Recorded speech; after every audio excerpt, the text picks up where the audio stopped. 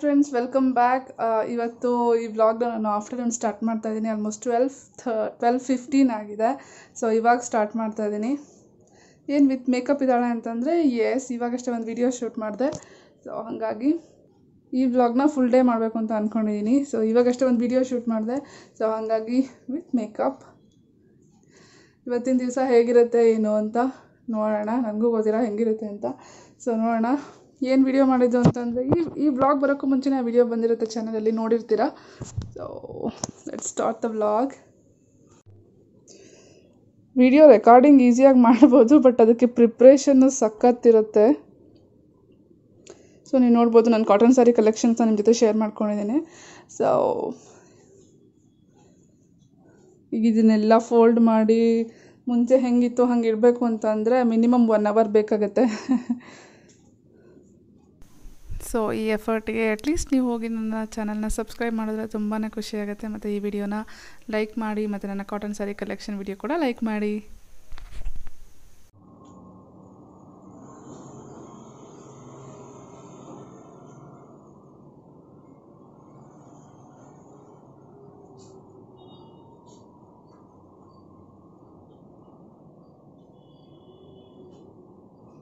ಏನು ಮಾಡ್ತಿದ್ದೆ? ಯಾಕೆ ಬೈಸ್ಕೊಂಡೆ ಪಪ್ಪನ ಹತ್ರ? ಬರಲಿಲ್ವಾ?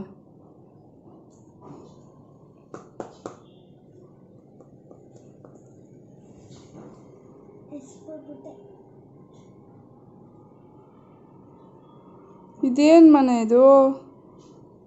ಯಾಕೆ ಹಂಗೆ ಮಾಡಿದ್ಯಾ ಅದನ್ನ? ಎರೇಸರಲ್ಲಿ ಅಲ್ಲೇ ಅಂದ್ರೆ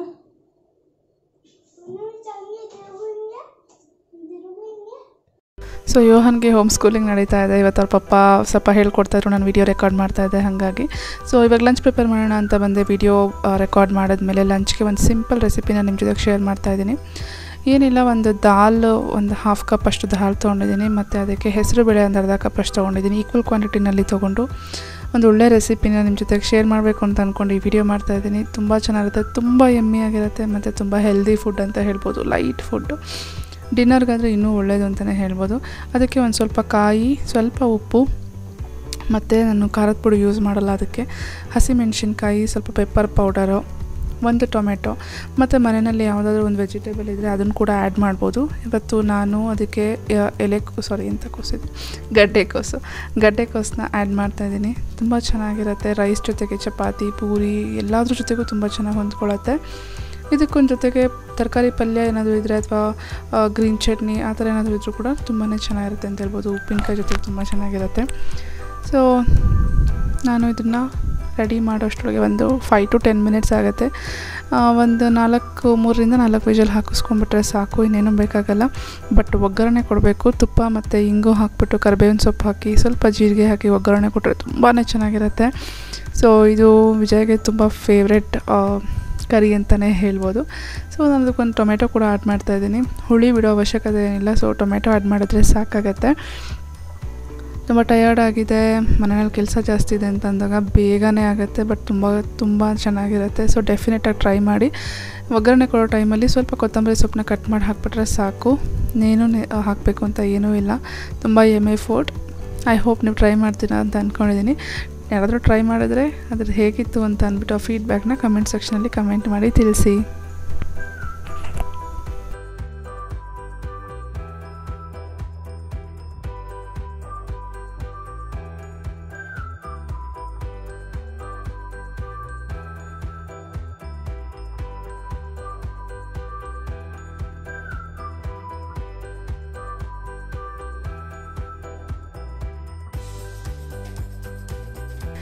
ಮತ್ತು ಇನ್ನೊಂದು ವಿಷಯ ನನಗೆ ಕನ್ಫರ್ಮ್ ಮಾಡ್ತಾಯಿದ್ದೀನಿ. ಒಬ್ಬರು ಸಬ್ಸ್ಕ್ರೈಬರ್ ಕೇಳಿದರು, ನೀವು ಲೆಫ್ಟ್ ಹ್ಯಾಂಡ್ ಯೂಸ್ ಮಾಡ್ತೀರಾ, ನೀವು ಲೆಫ್ಟಿನಾ ಅಂತ.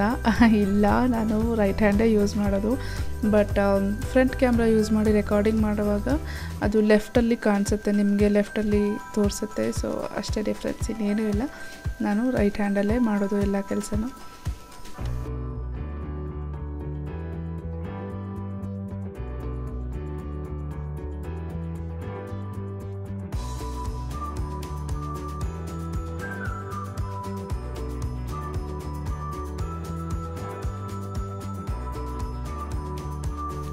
ಇವತ್ತಿನ ಈ ವ್ಲಾಗಲ್ಲಿ ನಾನು ನಿಮಗೆ ಬ್ಯಾಂಗಲ್ಸ್ ಕಲೆಕ್ಷನ್ಸ್ ತೋರಿಸ್ತಾ ಇದ್ದೀನಿ. ನನ್ನ ಏನಂತಾರೆ ಗಾಜಿನ ಬಳೆಗಳನ್ನ ನಾನು ಹೇಗೆ ಸ್ಟೋರ್ ಮಾಡಿರ್ತೀನಿ, ಮತ್ತು ಫ್ಯಾನ್ಸಿ ಬಳೆಗಳು ತುಂಬ ಎಕ್ಸ್ಪೆನ್ಸಿವ್ ಆಗಿಬಿಟ್ಟಿದೆ. ಇವಾಗ ಬಳೆಗಳು ಕೂಡ ಚೀಪಾಗಿ ಸಿಗೋಲ್ಲ. 10 ರೂಪಾಯಿ 15 ರೂಪಾಯಿಗೆಲ್ಲ ಮುಂಚೆ ಸಿಗ್ತಾಯಿತ್ತು, ಇವಾಗ ಸಿಗೋಲ್ಲ. ಇಲ್ಲ 200-300 ರುಪೀಸ್ ಆಗಿಬಿಟ್ಟಿದೆ. ಸಮ್ಟೈಮ್ಸ್ 500 ರುಪೀಸ್ ಕೂಡ ಸಿಗುತ್ತೆ ಬಳೆಗಳು. ಸೊ ನಾನು ಅದನ್ನು ಹೆಂಗೆ ಸ್ಟೋರ್ ಮಾಡಿರ್ತೀನಿ ಅಂತ ತೋರಿಸ್ತಾ ಇದ್ದೀನಿ. ನೀವು ನೋಡ್ಬೋದು, ಈ ವೆಲ್ವೆಟ್ ಕಾರ್ಡ್ಬೋರ್ಡ್ ಬಾಕ್ಸ್ನಲ್ಲಿ ನಾನು ಸ್ಟೋರ್ ಮಾಡಿರೋದು. ಯೂಶ್ವಲಾಗಿ ಇದು DIY ಅಂತಲೇ ಹೇಳ್ಬೋದು. ನಾನು ಹೈದ್ರಾಬಾದಲ್ಲಿದ್ದಾಗ ಮಾಡಿದ್ದು. ಅದು ಬಳೆ ಹಾಕೋದಕ್ಕೆ ಅಂತ ಅಂದ್ಬಿಟ್ಟು ನಾನೇ ಮನೆಯಲ್ಲಿ ಮಾಡ್ಕೊಂಡಿದ್ದು. ಅದಕ್ಕೆ ಪೇಪರ್ಗೆ ಕ್ಲಾತ್ನ ರೋಲ್ ಮಾಡಿಬಿಟ್ಟು ಅದನ್ನು ಸ್ಟಿಚ್ ಮಾಡಿ ಆ ಥರ ಮಾಡಿದ್ದೀನಿ. ಸೊ ಬಳೆಗಳು ಅಲ್ಲಾಡೋದಿಲ್ಲ, ಫಿಕ್ಸ್ ಆಗಿರುತ್ತೆ, ಮತ್ತು ಗಾಜಿನ ಬಳೆಗಳು ಒಡೆಯಲ್ಲ. ನನ್ನ ಹತ್ರ ಇರೋದು ಮ್ಯಾಕ್ಸಿಮಮ್ ಗಾಜಿನ ಬಳೆಗಳೇ ನನಗೆ ಇಷ್ಟ ಆಗುತ್ತೆ. ಸೊ ಹಾಗಾಗಿ ಗಾಜಿನ ಬಳೆಗಳನ್ನೇ ನಾನು ಸ್ಟೋರ್ ಮಾಡಿ ಇಟ್ಕೊಂಡಿರ್ತೀನಿ.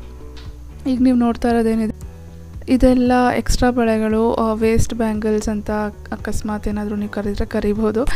ಯಾಕೆ ಅಂತಂದರೆ ಮಂಗಳವಾರ ಶುಕ್ರವಾರ ಪೂಜೆ ಮಾಡೋವಾಗ ಸಮ್ಟೈಮ್ಸ್ ಬಳೆಗಳನ್ನ ಹಾಕ್ಕೊಬೇಕಾಗತ್ತೆ. ನಾನು ಊರಿಗೆ ಹೋದಾಗ ಕೆಲವೊಂದು ಸಲ ಊರಲ್ಲಿ ಬಳೆ ಹಾಕ್ಕೊಂಡು ಹೋಗಿರಲ್ಲ, ಆವಾಗ ಹಾಕ್ಕೊಂಡಿದ್ದ ಬಳೆಗಳು, ಎಕ್ಸ್ಟ್ರಾ ಬಳೆಗಳೇನಿರುತ್ತೆ ಅದನ್ನು ಬಿಚ್ಚಿಬಿಟ್ಟು ಈ ಥರ ಇಟ್ಟಿರ್ತೀನಿ.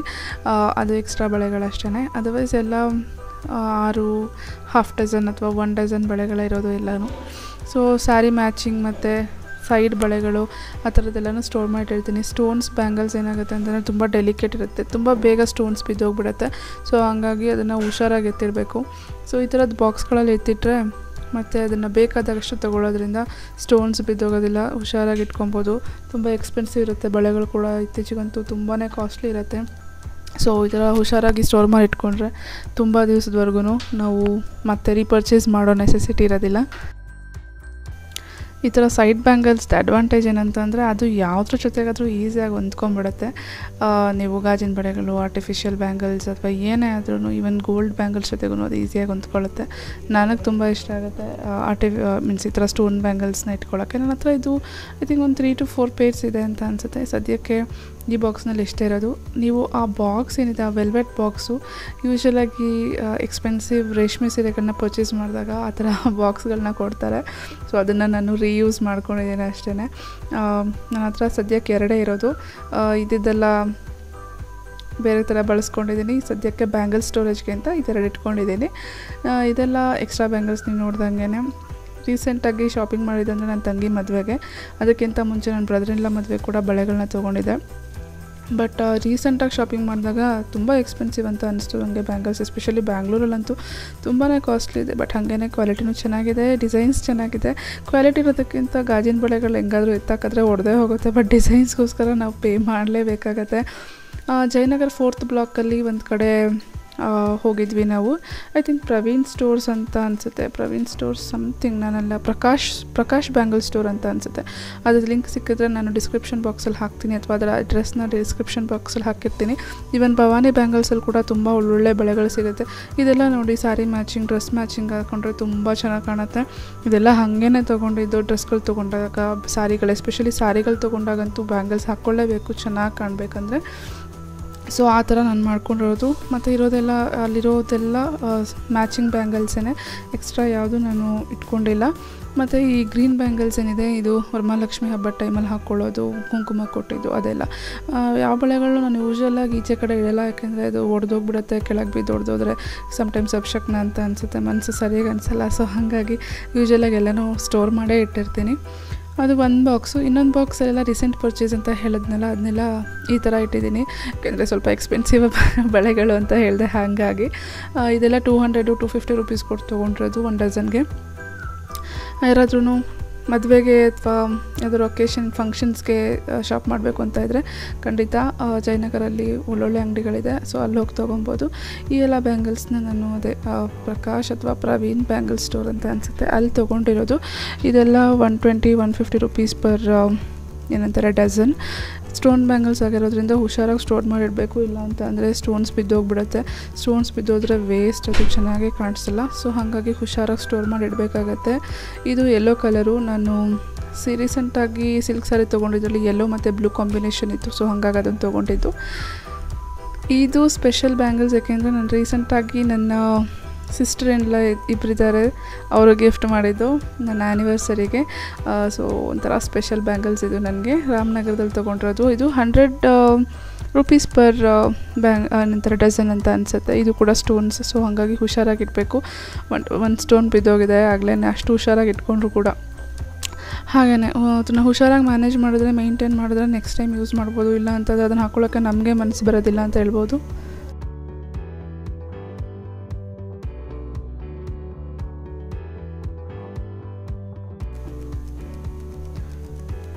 ನಾನು ಬ್ಯಾಂಗಲ್ಸ್ ತೊಗೊಂಡು ಬಂದಿದ್ದಂಥ ಕಾರ್ಡ್ಬೋರ್ಡ್ ಬಾಕ್ಸ್ನಲ್ಲೇ ಎಲ್ಲನೂ ಸ್ಟೋರ್ ಮಾಡಿಟ್ಟಿದ್ದೀನಿ. ಇದು ಇನ್ನೊಂದು ಕಲರ್, ಅದೇ ಡಿಸೈನಲ್ಲಿ ಇನ್ನೊಂದು ಕಲರ್ ಅಷ್ಟೇ, dark navy blue colour. So ನಿಮಗೆ ನಾನು ಇದನ್ನು ಯಾಕೆ ತೋರಿಸ್ತಾ ಇದ್ದೀನಿ ಅಂದರೆ, ಒಂದು ಬ್ಯಾಂಗಲ್ ಸ್ಟೋರೇಜ್ಗೆ ಒಂದು ಐಡಿಯಾ ಬರುತ್ತೆ ಅಂತ ಅಷ್ಟೇ. ಸೊ ನಿಮ್ಗೆ ಇಷ್ಟ ಆಗಿದೆ ಅಂತ ಅಂದ್ಕೊಳ್ತೀನಿ. ಇದು ಅಷ್ಟೇ 200 ಅನಿಸುತ್ತೆ, 200 or 250 ಪರ್ ಡಜನ್ ಅಂತ ಅನಿಸುತ್ತೆ. ತುಂಬ ಚೆನ್ನಾಗಿದೆ ನೋಡಿ, ತುಂಬ ಕ್ಯೂಟಾಗಿದೆ. ಸಿಲ್ಕ್ ಸಾರಿ ಜೊತೆಗೆ ತುಂಬಾ ಚೆನ್ನಾಗಿ ಕಾಣುತ್ತೆ. ಇದನ್ನು ಮಿಕ್ಸ್ ಆ್ಯಂಡ್ ಮ್ಯಾಚ್ ಮಾಡಿದ್ದೆ ನಾನು. ಇದ್ರ ಜೊತೆಗೆ ಇನ್ನೊಂದು ಯೆಲ್ಲೋ ಕಲರ್ ಸೇಮ್ ಡಿಸೈನಲ್ಲಿದೆ, ಅದ್ರ ಜೊತೆಗೆ ಸೈಡ್ ಬ್ಯಾಂಗಲ್ಸ್ ಹಾಕ್ಬಿಟ್ಟು ಮಿಕ್ಸ್ ಮಾಡಿದ್ದೆ. ನಿಮಗೆ ಈ ವ್ಲಾಗ್ ಇಷ್ಟ ಆಗಿದೆ ಅಂತ ಅಂದ್ಕೊತೀನಿ ಫ್ರೆಂಡ್ಸ್. ಒಂದು ರೆಸಿಪಿ ಶೇರ್ ಮಾಡಿದ್ದೀನಿ, ಮತ್ತು ನಾನು ಬ್ಯಾಂಗಲ್ಸ್ನ ನಾನು ಹೇಗೆ ಸ್ಟೋರ್ ಮಾಡ್ತೀನಿ ಅಂತ ಕೂಡ ತೋರಿಸಿದ್ದೀನಿ. ನಿಮಗೆ ಈ ವ್ಲಾಗ್ ಇಷ್ಟ ಆದರೆ ದಯವಿಟ್ಟು ನನ್ನ ಚಾನಲ್ನ ಸಬ್ಸ್ಕ್ರೈಬ್ ಮಾಡಿ, ಮತ್ತು ನನ್ನ ವೀಡಿಯೋನ ಲೈಕ್ ಮಾಡಿ, ನಿಮ್ಮ ಫ್ರೆಂಡ್ಸ್ ಮತ್ತು ಫ್ಯಾಮಿಲಿ ಜೊತೆಗೆ ಅದನ್ನು ಶೇರ್ ಮಾಡಿ. ಯಾರಿಗಾದರೂ ಉಪಯೋಗಕ್ಕೆ ಬರ್ಬೋದು ಅಂತ ಅನಿಸುತ್ತೆ. ಸೊ ಮತ್ತೊಂದು ಹೊಸ ವ್ಲಾಗ್ ಜೊತೆಗೆ ಮತ್ತೆ ನಾನು ನಿಮಗೆ ಸಿಗ್ತೀನಿ. ಅಲ್ಲಿವರೆಗೂ ಟೇಕ್ ಕೇರ್, ಬಾಯ್. ಏನು ಇಷ್ಟ ಆಯಿತು ಈ ವ್ಲಾಗಲ್ಲಿ ಅನ್ನೋದನ್ನ ಕಮೆಂಟ್ ಸೆಕ್ಷನಲ್ಲಿ ಕಮೆಂಟ್ ಮಾಡಿ ತಿಳಿಸಿ. ಈ ಬ್ಯಾಂಗಲ್ಸಲ್ಲಿ ಕೂಡ ಯಾವ ಬ್ಯಾಂಗಲ್ ಡಿಸೈನ್ ನಿಮ್ಗೆ ಇಷ್ಟ ಆಯಿತು ಅನ್ನೋದನ್ನು ಕೂಡ ಕಮೆಂಟ್ ಸೆಕ್ಷನಲ್ಲಿ ತಿಳಿಸಿ. ನಾನು ವೆಯ್ಟ್ ಮಾಡ್ತಾ ಇರ್ತೀನಿ. ಹಾಗಂತ ಹೇಳ್ತಾ ಮತ್ತೊಂದು ಹೊಸ ವ್ಲಾಗ್ ಜೊತೆಗೆ ಸಿಗ್ತೀನಿ. ಅಲ್ಲಿವರೆಗೂ ಬಾಯ್, ಟೇಕ್ ಕೇರ್.